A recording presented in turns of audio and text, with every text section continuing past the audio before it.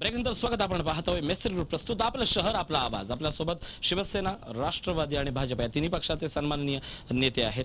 एकच महत्त्वाचा प्रश्न, या शहराची सगळ्यात मोठी गरज आहे ती पर्यटन विषयक. भाट्याचा आराखडा असेल, या सगळ्या गोष्टी पर्यटन विषयक अजून व्हायला पाहिजेत. मार्फत जो पर्यटनाचा आराखडा जवळजवळ 560 कोटीचा जिल्ह्याचा आमचा राज्य शासनाकडे गेलेला आहे. त्या आराखड्याचा पाठपुरावा आम्ही सगळ्यांनी मिळून करणं आणि त्याचे जे पैसे ते काय 560 कोटी एका वर्षात मिळणार नाहीत, पण टप्प्याटप्प्यानं मिळतील. ते पैसे रिलीज करून आपल्या जिल्ह्यासाठी आणणं आणि जितक्या वेगानं सागरी महामार्ग असेल किंवा फोरलेन असेल ह्याचा पाठपुरावा करून जी टेंडर झालेली आहेत, जिथे काही ॲक्विएशनचे प्रॉब्लेम झालेले आहेत ते सॉल्व्ह करणं, ही जबाबदारी आम्ही लोकप्रतिनिधींनी जर घेतली तर पर्यटनाच्या दृष्टीनं रत्नागिरी शहर हे महाराष्ट्राच्या नाही देशाच्या नकाशावर चांगल्या पद्धतीने झळकू शकेल. शहर म्हटलं तर फक्त पर्यटन म्हटलं तर फक्त शहराकडे बघून चालणार नाही. शहराच्या आजूबाजूला जी पर्यटन स्थळं आहेत, मग भाटे बीच असेल, गणेशगुळा असेल, बाजूला गणपतीपुळा आहे, आरेवारे आहे, ही ठिकाणं पाहण्यासाठी बाहेरून पर्यटक येत असतो. आता हा जो पर्यटक येत असतो, या पर्यटकाला ज्या आपण सुविधा देणे आवश्यक आहे, मग त्या ठिकाणी देणे आवश्यक आहे. त्याकरिता तो पर्यटक येण्यासाठी म्हणून आता शासनाची एक योजना अशी आहे की जिल्हा तिथे विमानतळ म्हणून आपल्याकडे एक विमानतळ आहे, परंतु अजूनही दुर्दैवाने अजून ते सुरू झालेले नाही आहे. मला या ठिकाणी आमचे आपले आमदार उदयजी सामंत आहेत, त्यांना एक मी विनंती करतो की त्यांनी लवकरात लवकर ते विमानतळ देखील सुरू करून घ्यावं, की जेणेकरून मोठ्या प्रमाणात पर्यटक जे आहेत ते काही विमानाने येणार आहेत ते सुद्धा येऊ शकतील. या ठिकाणी येणारे जे रेल्वेने आहेत, रस्त्याने आहेत ते देखील येतील. परंतु हे करत असताना त्यांना सुविधा देणे हे महत्त्वाचं आहे. आता शहर म्हटलं, आपल्या शहरामध्ये एक फार मोठं भौगोलिक असंही आहे की चढ उतारांचा हा शहर आहे. आणि इथूनच मी उदाहरण म्हणून दाखवीन की या ठिकाणी जाताना एक रस्ता दिसतोय आणि रस्त्याच्या या साईडला खोलगट भाग आहे. मी बऱ्याच वेळेला अनेक वेळेला मी सुचवलेलं आहे की अशा ठिकाणचे भाग ज्या ठिकाणी आहेत त्या ठिकाणी क्रॅश बॅरियर्स जे असतात ते बसवले गेले पाहिजेत, की जेणेकरून लोकांच्या जीविताला धोका निर्माण होणार नाही. आता एक चांगल्या पद्धतीची योजना आपल्याकडे सुरू झालेली आहे की पार्किंगची योजना जी आहे ती चांगल्या पद्धतीने सुरू झाली. रस्त्यावर जे आखणी केली गेलेली आहे, मी नगरपालिकेचं अभिनंदन करतो की त्यांनी एक चांगला उपक्रम सुरू केलेला आहे. परंतु त्याचबरोबर या ठिकाणी काही अजून उपक्रम सुरू झाले पाहिजेत. आता आपण पाहिलं तर उमेश शेट्टी ज्यावेळेला नगराध्यक्ष होते त्यावेळेला थिबा पॅलेस इथे या ठिकाणी जिजामाता उद्यान झालं. हे जिजामाता उद्यान जे आहे, अशा प्रकारची अजून काही जर योजना या ठिकाणी झाल्या, या ठिकाणी भगवती मंदिर आहे त्या ठिकाणी जर सुशोभीकरण झालं, मांडवी बीचला काही सुशोभीकरण झालं, भाटियामध्ये काही सुशोभीकरण झालं तर एक मोठ्या प्रमाणात रोजगार मिळेल. मला अजून 2 मिनटं फक्त बोलायचं आहे. जिथे शहर आहे, जिथे जिल्ह्याचं ठिकाण आहे त्या ठिकाणी इंडस्ट्री असणे फार महत्त्वाचं असतं. आपण जर सर्वसामान्यपणे रत्नागिरीमधील लोकांकडे पाहिलं, या ठिकाणी मध्यमवर्गीय लोक जास्त प्रमाणामध्ये या ठिकाणी आहेत. प्रत्येक व्यक्ती आपल्या मुलांना शिक्षण कर्ज घेऊन देत आहे. बऱ्याच लोकांची मुलं ही इंजिनियर होत आहेत, परंतु ते शिकल्यानंतर MBA झाले, इंजिनियर झाले, त्यांना रोजगार कुठे मिळणार? त्यांनी मुंबई किंवा पुण्यात जायचं. 2 मिनिटं साहेब, 2 मिनिटं. ही व्यथा आहे इथली खास. ही त्या लोकांनी मुंबई पुण्यात जायचं, त्या ठिकाणी गेल्यानंतर पुन्हा तिथे राहण्यासाठी फ्लॅट घ्यायचा, म्हणजे 1.5 कोटीचं किंवा 1 कोटीचं पुन्हा कर्ज काढायचं. पहिली पिढी मुलाला शिक्षणासाठी कर्जाखाली, दुसरी पिढी घरासाठी कर्जाखाली.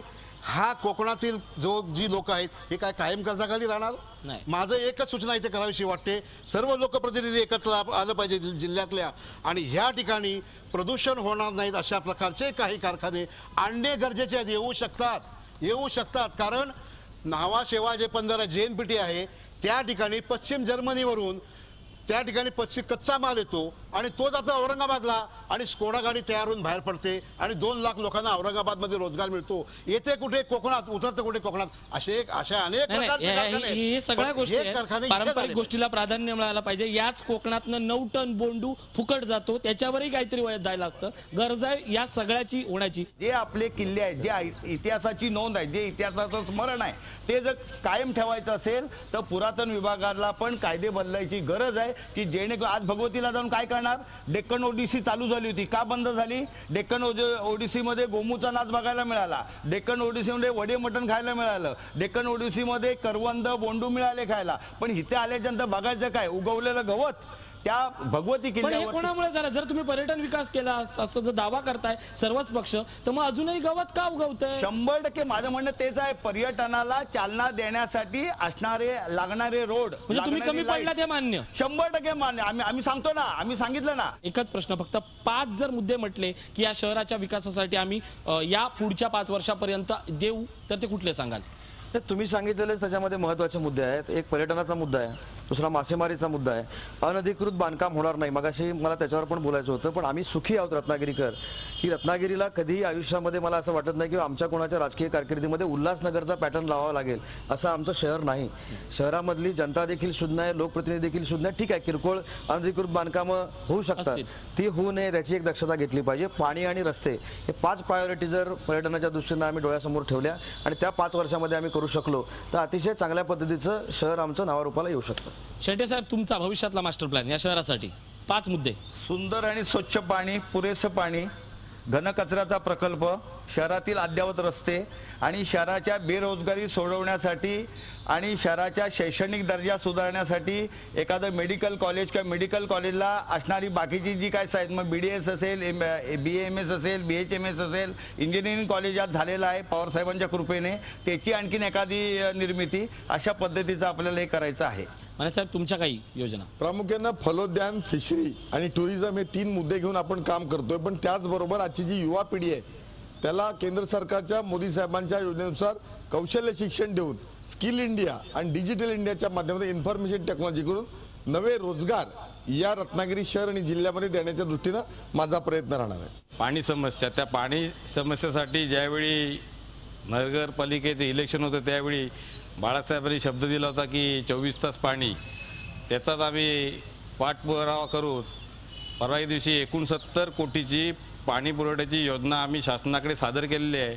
आणि माझ्या माहितीप्रमाणे ती ह्या 31 तारीखच्या आधीपर्यंत आपल्याकडे ती परिपूर्ण होऊन, त्याच जोडीला भुयारी गटाराचा जो आम्ही DPR तयार केला आहे तो सुद्धा MGP कडून प्रस्तावित आहे, त्याचं सुद्धा काम चालू आहे, तो सुद्धा ह्या 1-2 महिन्यामध्ये पूर्ण होईल. रत्नागिरीमध्ये आज पाण्याचा खऱ्या अर्थानं प्रश्न आहे, तो प्रथम नगराध्यक्षाने सोडवायला पाहिजे. कारण का ग्रामीण भागाला, शहराचं पाणी ग्रामीण भागाला देत असताना पहिला शहराचा विचार करायला पाहिजे. आपण योजना ज्या आहेत त्या नंतर करू, हा भाग नंतरचा आहे. परंतु आज आमच्या हक्काचं शहराचं जे पाणी आहे ते या ठिकाणी कुठल्या तरी बिल्डरला देऊन त्याची सोय करण्यापेक्षा या ठिकाणी शहरातल्या लोकांना द्यावं, असं माझं ठाम मत आहे. आणि शिवसेना याच्यासाठी निश्चितपणाने ठाम आहे. या सगळ्या कार्यक्रमात अनेक घोषणांचे नारळ फुटले, जणू काही श्रीफळांची रांगच लागली होती. आता बघायचं आहे त्या श्रीफळांच्या करवंट्या किती राहतात आणि खोबऱ्यांचे पुन्हा एकदा नवे कल्पवृक्ष किती राहतात. या सत्ताधाऱ्यांकडनं अपेक्षा असते ती विकासाची.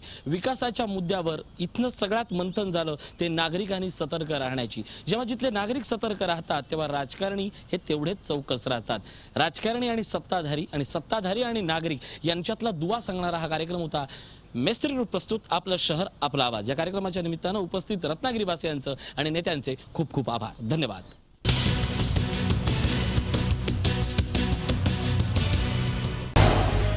झी 24 तास रहा एक पाऊल पुढे.